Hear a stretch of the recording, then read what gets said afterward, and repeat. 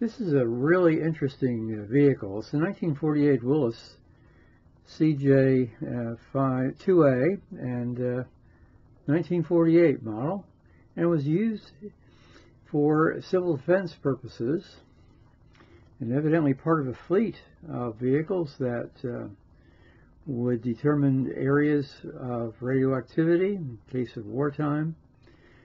Civil defense was very important. It had two frequencies on the radio dial that you would tune to in case there was a civil defense emergency.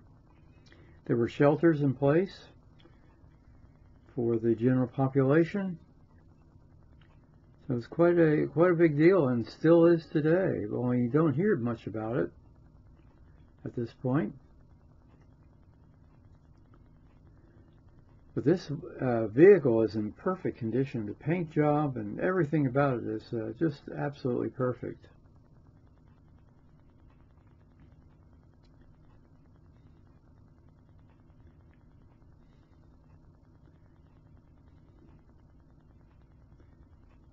As you can see, it's a conventional Jeep in terms of its controls.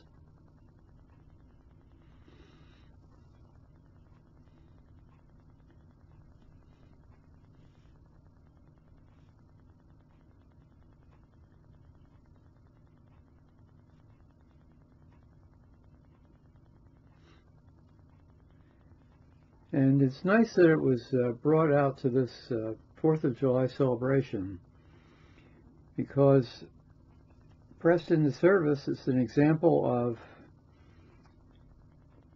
the vigilance that the military and special services exercised and still do in cases of emergency. Notice the Coast Guard license plate, especially the plate here in Florida,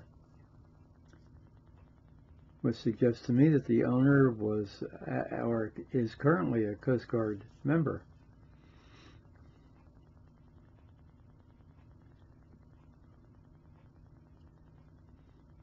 Freedom doesn't come without a cost, and the cost is eternal vigilance.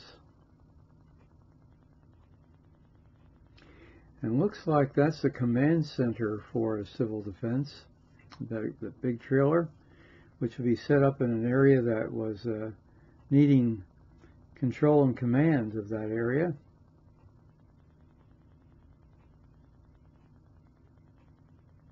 So, important message here that vigilance isn't just in wartime, it's in peacetime too.